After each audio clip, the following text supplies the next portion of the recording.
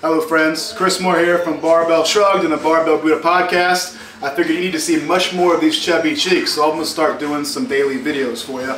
We'll talk coffee, philosophy, cheat meals, which should be fun. Today I thought I'd talk a little bit about training, specifically a squat, from within my garage gym. And yes, this is actually a garage, even though I have cabinets. I promise this is not my kitchen. I'm not that big of a meathead. So here's the thing, yeah, Jane's going to show you. It is a garage.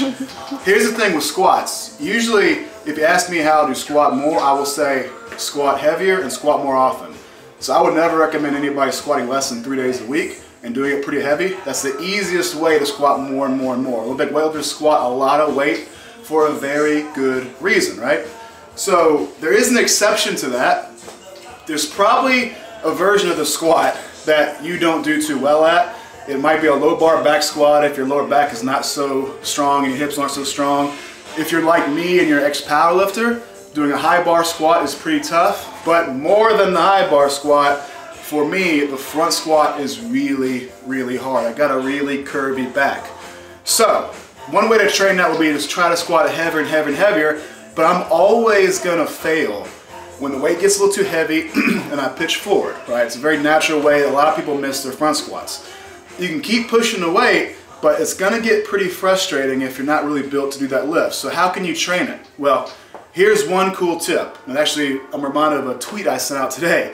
There's this quote from a guy who said, once you find yourself standing backwards or standing in the wrong direction, to walk backwards is to make progress. So I think one way we can make progress in a lift like this that's giving us trouble, it could be any lift that's giving us trouble, let's move the weight down a lot and start again. So the pause squat is actually a really awesome way to make progress again. So let me show you this. So for the front squat, I'm gonna use straps because I got a little bit of bum elbow, can't rack it. So what I can do here is pick this weight up, pause at the top for like 3 seconds, and pause at the bottom for 3 seconds. And I can make a little bit of weight really, really hard. Let me show you what that looks like with my hacked form. So I take it back, I hold that weight, I breathe, I breathe, I breathe. What's gonna happen is my back's gonna start getting a little fatigued. So if I squat down and hold, hold, hold, a little bit of weight starts feeling pretty heavy. Drive it up. I can do that for 3 reps. So I actually got this tip from Travis Mash, who's a really, really good powerlifter. Makes a lot of weight, he's very strong with that simple technique. So how do you progress on this to actually get that lift moving again?